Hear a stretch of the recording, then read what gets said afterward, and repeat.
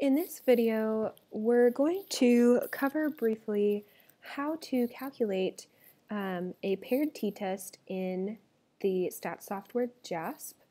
I kind of talked about JASP a little bit in my last video, but just in case you didn't get to watch that, it's a video on independent t-tests in JASP.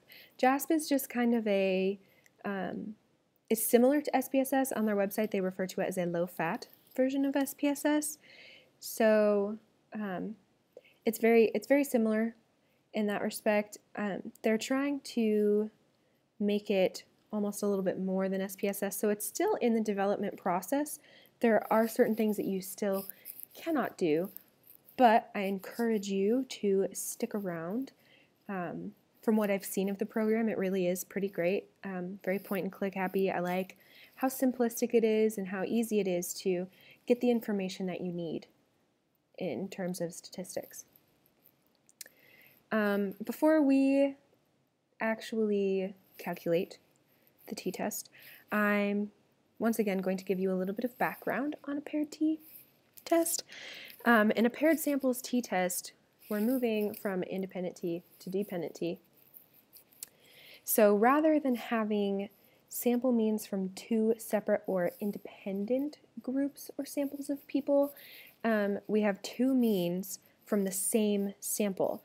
So if we're still thinking in terms of the last video I made regarding the cloak, rather than comparing the cloak versus no cloak group, maybe we want to see if the people that were all in the cloak group were more mischievous in week 1 or week 2. So instead of looking at two separate groups of people, you're looking at the same group of people multiple times.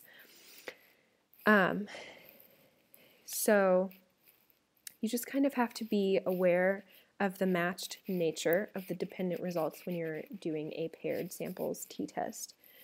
We're going to be using a different data set, and in this data set you'll see it says PAL cell and PAL ACC, and there is also a gender category. We won't really be using that in this video, but you can also use that to calculate some statistics and do some things with that if you just feel like exploring JASP a little bit more. But the PAL cell column, PAL in this study just stands for physical activity level, and the cell is just the measure of physical activity level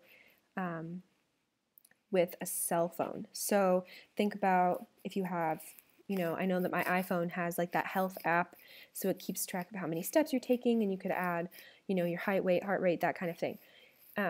So it's that kind of measure of physical activity. The ACC one is an accelerometer. So rather than using an app, you're actually using a device that was designed to measure your physical activity level. And in this particular study, the null hypothesis would be that there is no significant difference between the physical activity level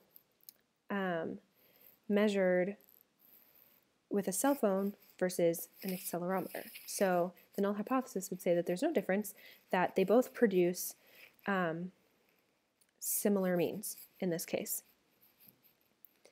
So the logic behind the dependent t, it's very similar in theory to an independent t-test. Like I said, you just kind of need to keep in mind the matched nature of it. And the biggest difference between the independent t and the t is rather than using standard error as the measure of variability, you're using standard error of the differences. So just make sure you keep that part in mind. Now that we have covered some of the basics of a paired samples t-test in theory, let's see how it actually works in the stats software. Just like the independent t-test, it's really very simple. Just go ahead, click t-tests, paired samples. In this, you can see already that it's kind of blocked gender out, because that would be considered a grouping variable. So that would be the variable we would use if we wanted to calculate an independent t. We might see how men versus women compared with their physical activity levels. So again, I have selected that I don't think that there's going to be a difference. I'm assuming that the means are going to be roughly equal. And remember that they can differ a little bit, but we're assuming that they will be equal. So I'm just going to move each of these over, and you can see it gives you your t-value, your degrees of freedom, and your p, which in this case is less than 0.001, which does imply that there is a significant difference between the groups. So it doesn't tell you specifically which group necessarily is greater than the other, but if you click descriptives, it will tell you which group has the higher mean level of physical activity, and it'll also tell you the standard deviation and the standard error. So in this case, there was a higher level of physical activity tracked with an accelerometer rather than what was tracked in your cell phone. Now keep in mind we're using the same participants, just with two different measures. So it's the same participant that has been tested multiple times. So we've acknowledged that we didn't think that there were going to be differences, but now that we do see that there is a difference, the larger the difference between the means, the more we can assume that it is due to what we have manipulated as experimenters. So since the difference is a pretty decent size, it's decently large. Also, you can look at effect size, which is 0.83.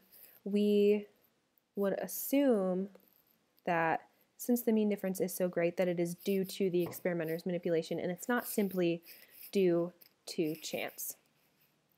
So that is just the basics of how to calculate a paired samples t-test in JASP.